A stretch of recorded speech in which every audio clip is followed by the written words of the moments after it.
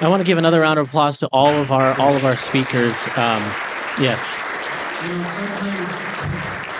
Sometimes sometimes we at Road to Purity kind of forget. We were just talking about this in one of our business meetings the other day that my dad said that he started this ministry 9 years ago, and I've been involved in some way or another for a long time until full time recently, as he mentioned. And we get so used to this conversation, but obviously it's a bit of an uncomfortable conversation, and I appreciate that. And I wanted to call out especially the vulnerability that all of our testimonies had today, all of our speakers. So thank you so much for being willing to come up here and share your story. I know it's not easy. So now we'd like to talk about some of our future plans for Road to Purity. So for this next year, we have an operating budget roughly of about $700,000. And we're going to break down a little bit of where we're going to take our programs and our plans for the future. First and foremost, we aim to expand our valuable team, enhancing support for our existing staff while increasing our ability to manage grants and coordinate external services and foster stronger relationships with both clergy and our generous donors. As I go into more detail, you can see some of what we are looking to accomplish on the screens behind me. Now, our existing programs, as you've already heard, have been a great success, and it's our hope to introduce actually several more. In particular, we aim to welcome an additional 20,000 students into our Restoring God's Foundation program, which costs about $10 per person to get into the program, to get them signed up. We also recognize that there's a need to update and modernize the program, especially the online platform. We actually just updated the book in-person platform about 2 months ago. We've actually had a huge demand in recent years for Spanish versions of all of our programs. So we'd like to meet this overwhelming demand by translating all of our resources into Spanish and initiating Spanish-led groups in parishes.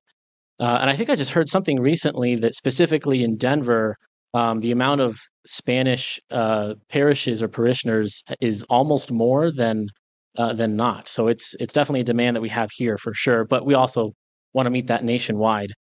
Now, we also firmly believe that educating parents and clergy about the detrimental effects of pornography is critical.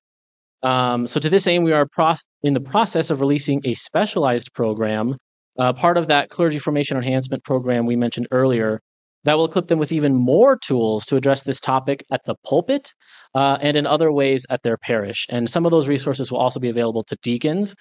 We found that a lot of deacons have told us people sometimes go to them because they're afraid to go to their priest. So we have that as well. We've heard from many priests that there's a surprising number of people who don't realize pornography is a sin, or especially that it's a mortal sin.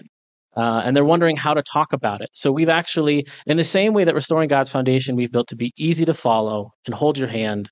We don't want anybody in our program sitting there having to do the work to try and understand how to actually solve the problem. So in the same way, our priest programs, we do the work.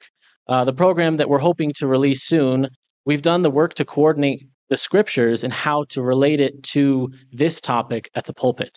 So we've done the work for the priests to be able to help them find a way to address it and make sure that the awareness is there in their parish. Alongside that, we are also creating a pillar for parents on how to safeguard their children from falling into the traps of addiction, as well as how to talk to their kids about sex in an age-appropriate way and in ways that highlight the truth about the great gift that God has given us in our bodies and sexuality.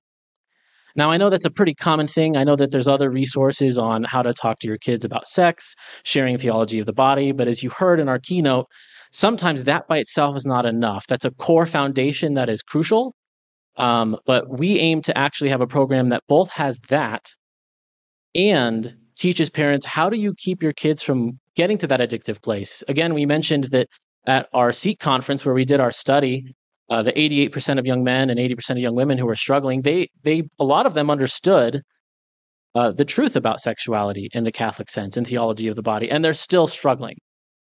So our program will be twofold in that way.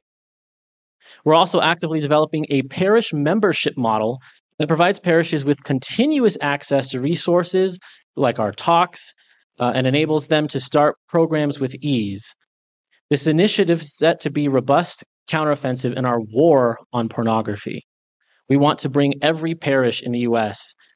involved in this war.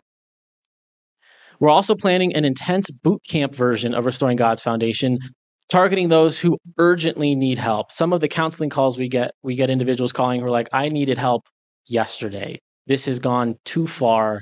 I need to do something now. And our Restoring God's Foundation, while extremely useful, it takes time to work through. So we're looking at developing a boot camp. We've already in the process of developing a boot camp for those who are looking for urgent help. We also plan to maintain our presence on social media and develop our podcast even further. And in regard to external speaking engagements, our experience at the Eucharistic Congress was particularly overwhelming with the amazing interactions that we had with the attendees, some of which who have reached out to share with us the impact our resources have had on them already. We hope to keep this momentum by going and attending and speaking at many conferences and echoing our mission to every corner of the nation. As you can see, Road to Purity is on a strategic path to create an even more substantial impact this upcoming year. The journey ahead is challenging, but with your generous support, we can march ahead to achieve those noble goals.